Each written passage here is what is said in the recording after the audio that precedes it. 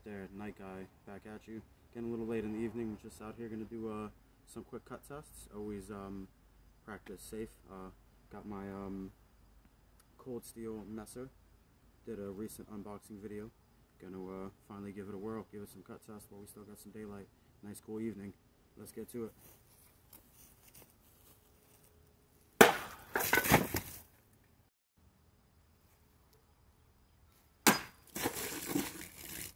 That's what I'm talking about.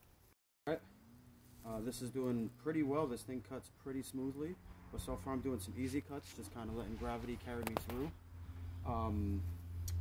I like using water jugs, gallon water bottles, I guess you could call them milk jug bottles. The style that I was just using, one of my favorites to cut. It's one of the easiest, I'd say, for beginners especially. We're switching over to a 2-liter 2-liter soda bottle. This is a little bit of a thicker plastic, so this should give me a little more resistance. I'm still going to practice a downward cut to, you know, kind of give myself a little bit ease on the cut. I'm still a beginner, still working on it. Let's see how she handles it. Not bad at all, not bad at all. This one I'm going to refill.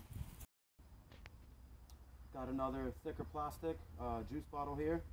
Let's see if I could cut from the other side with the same proficiency. Ooh, that one chipped into it. I should get a chance to slow that one down. Almost got all the way through. See the cut? Tripped me up.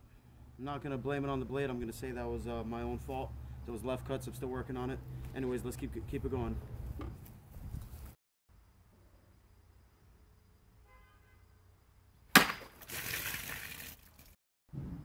That was an awesome cut. The bottle is still on the target. That was really clean. Let's see if we could give it a thrust. All right, excellent.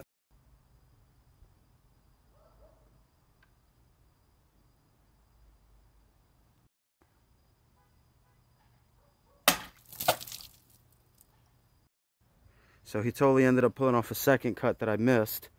This is the thin sliver that's left of the bottle.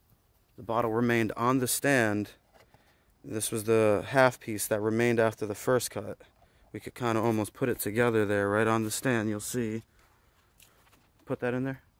Let's see who we got. Let's see who we got. Look at that. Clean. Very, very clean. I'm very impressed.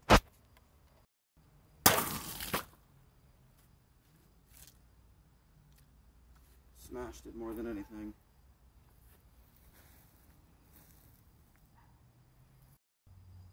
That last vertical cut, or was that horizontal? I think it was a horizontal. Yeah, the horizontal cut. I tried from a low, kind of low stance there.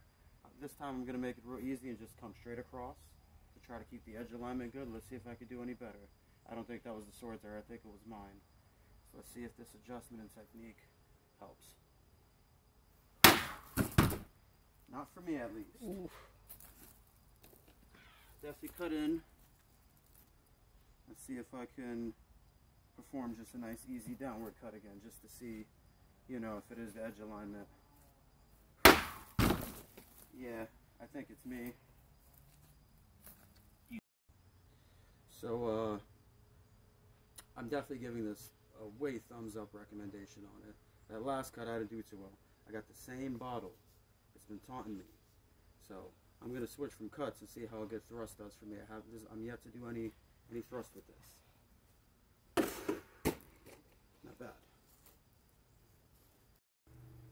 So definitely got it on a two-handed thrust. This time I'm gonna turn the bottle, making it more of a narrow target, and let's see if I can line it up good on a more fencing styled. Little tiny cut there, still got a penetration, but I guess just quick enough to, yeah, it's leaking out of there, barely. He's leaking. Alright, let's see if I can finish this one off. One-handed cut, I don't do much of these.